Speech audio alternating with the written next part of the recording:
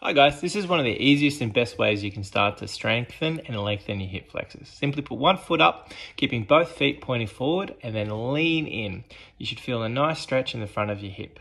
Aim to try and do about 25 per leg, and then as you feel stronger, if you put your back leg back further, it'll actually increase the strengthening and lengthening on the hip flexors until eventually you can go all the way to the ground like this. Let me know if it helps, and if you have any questions, please let me know. Good luck.